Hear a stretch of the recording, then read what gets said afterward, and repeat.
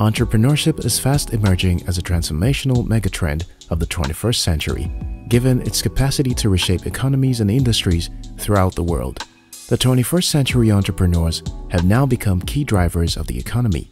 They are the lifeblood of any expanding economy, driving the society by generating jobs, introducing new products and services, and promoting higher upstream and downstream value chain activities. In this video, I will share with you 9 things that have changed about entrepreneurship in the 21st century. 1. Financial incentives.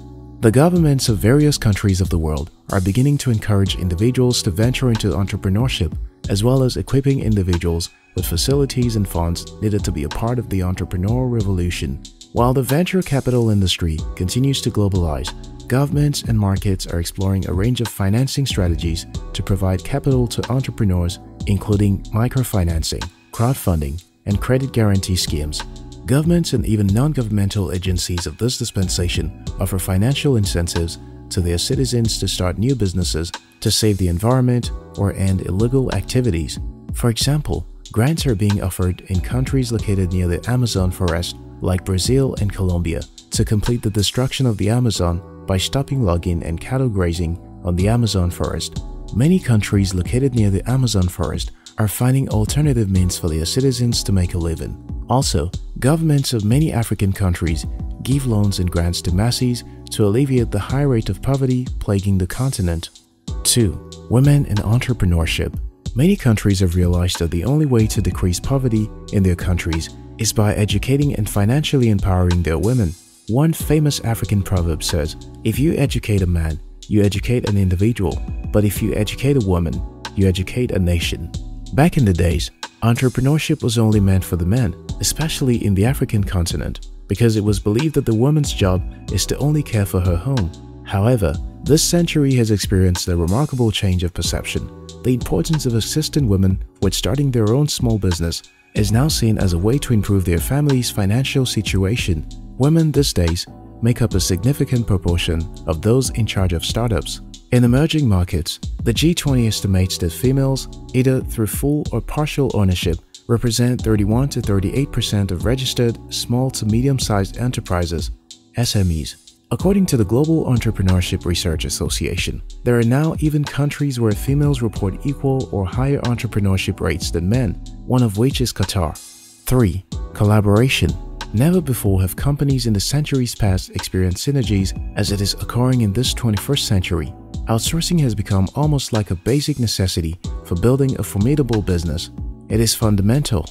The successful entrepreneur of the 21st century is one who has the spirit of making connections and creating collaborations.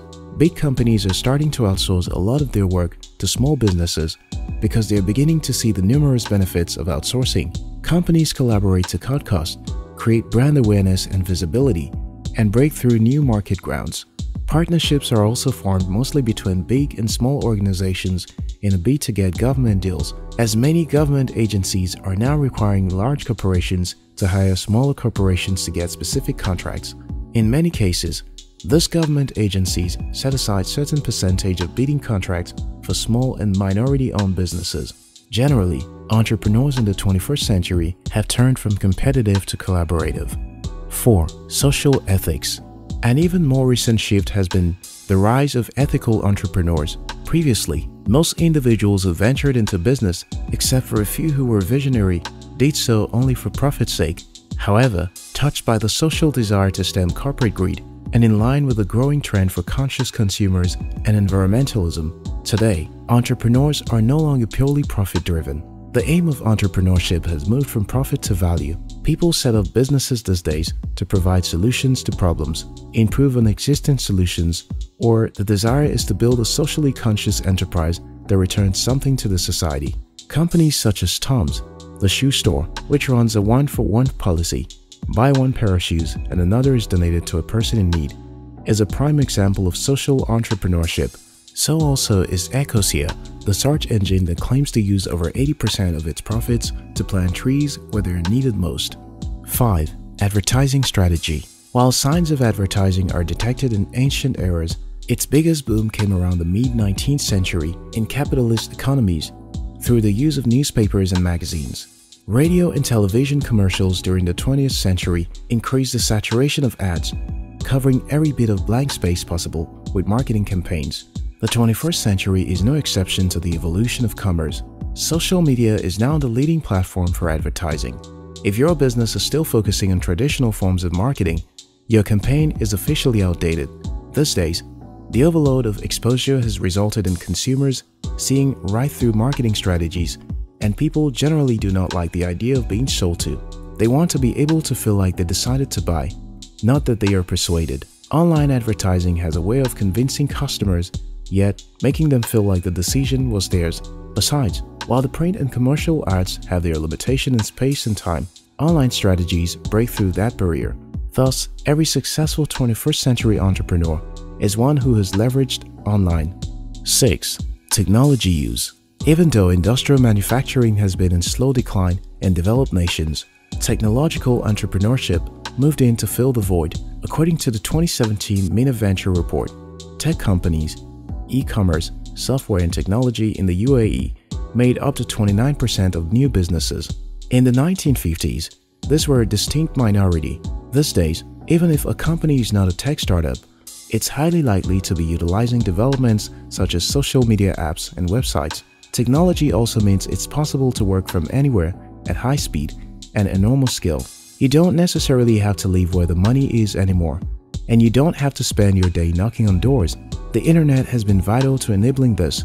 In the quest to go global, businesses are expanding their workforce to include and take advantage of startups in smaller, developing nations, as well as knowledge from around the world. And technology has made remote and virtual involvement possible. 7. Younger entrepreneurs. According to the 2013 Global Entrepreneur Monitor, nearly 50% of the world's entrepreneurs are between the ages of 25 and 44, with 25 to 34-year-olds showing the highest rates of entrepreneurial activity. High youth unemployment rates in many countries of the world, paired with changing work and lifestyle preferences, are creating a new class of young entrepreneurs. Youth entrepreneurship is high on the political agenda as a means to boost competitiveness and employment, with many of ETF's 30 partner countries signing up to the Small Business Act for Europe. The opportunity to build the next generation of young entrepreneurs has never been better. 8. Education. One of the reasons why entrepreneurs can start younger is the rise of entrepreneurial culture. A whole lot of universities now have entrepreneurship, a core for every student of the institute, and even individuals without opportunity to attend universities are not left out in this 21st century entrepreneurial revolution. They still have access to knowledge through self-learning, such as via free online courses or YouTube videos. Never before have there been so much information available for free or next to nothing. Today, every founder can read all that there is to know about running a startup online. Incubators and accelerators like Y Combinator have institutionalized experiential training in best practices, product market fit, pivots, agile development, etc., providing experience in hands-on mentorship and offering a growing network of founding CEOs. 9. The demand for skills.